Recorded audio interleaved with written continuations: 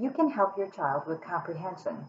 If your child is a beginner reader or perhaps a listener, you can read the story to your child. If your child is a little older, perhaps you can read a page, your child can read a page. And if your child is capable, have the child read the whole story. But this is the way you help them with the comprehension. Your preschooler or beginner reader may enjoy reading his or her own stories. I suggest that you get a notebook that has the prongs in it so you can actually slip the stories that your child has written into sleeves like this, protective sleeves, and insert them into the book between the prongs. This way, your child will be able to read what he or she has written. And it's a lot of fun for a child to begin reading their own stories. I put a fancy sheet in this first. My stories by me. And then used picture prompts to do a who, what, where, and then turn those who, what, where notes into actual sentences. This was a particular picture. You can use your own pictures actually from scenes that you've taken, or your own personal pictures of family and such, or you can use magazines or photos, professional photos that you might find in books or in online. In this particular one, we have a who, what, where, when, why, and how. Daddy, mommy, brother, I. What, went swimming, ate watermelon. Where, ocean.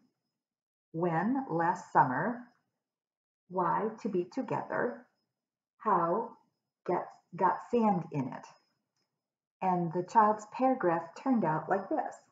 Daddy, mommy, my brother, and I went swimming in the ocean last summer. We ate watermelon on the beach. We got sand in it. And then the child might actually illustrate. You may have to scribe the notes and scribe the paragraph for your child if your child is a preschooler and a non-writer.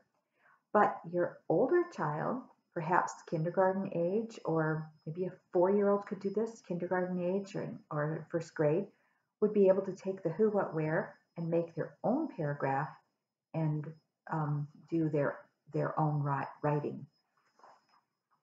In a different picture prompt, we had, this was a picture of a fruit stand, a fruit and vegetable stand at the market.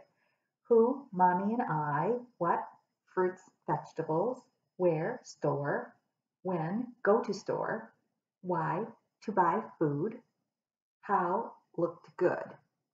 The paragraph that this child came up with was, I like fruits and vegetables.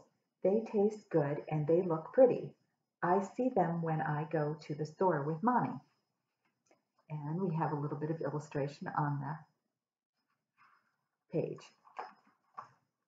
In a different picture prompt, this one was about penguins, walked on the ice and snow. Where? Antarctica. You might have an opportunity to show your child where Antarctica is on the globe.